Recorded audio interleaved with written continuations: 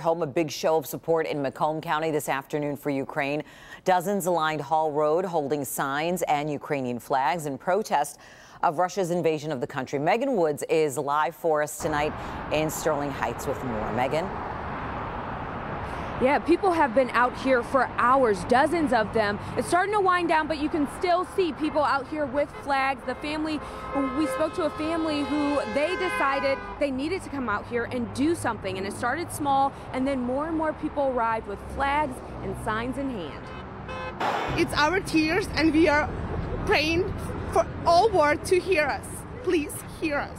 Their plea is personal. My mom, my brother, my sister in Ukraine. My father still live there, and my brother, my sister, my father, my husband's father, his sister. My grandparents are there. Some even have family fighting on the front lines. It's terrifying to think what could happen next. Now they have to hide in subways because their homes, their apartments, they are really scared now. I'm really worried because my father stay alone at the house. No one's live with him.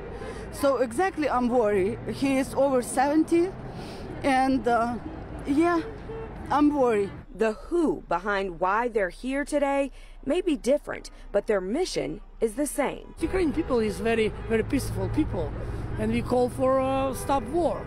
You know, that's only one reason. So even though they are thousands of miles away, they can't just sit and watch. Every honk and prayer really makes a difference. Americans really, their reaction is important for us also. So, I mean, each step is important for us, for Ukrainian community here, and for Ukrainians in Ukraine. And just talking to the people out here and listening to their stories, it's heartbreaking to hear how this is tearing their families apart. One person we spoke to said their mother is visiting from Ukraine, and during this situation now she's stuck here. So it's just difficult for a lot of them to wrap their minds around what's going on. But again, they're trying their hardest to show support. Live in Sterling Heights, I'm Megan Woods, Local 4.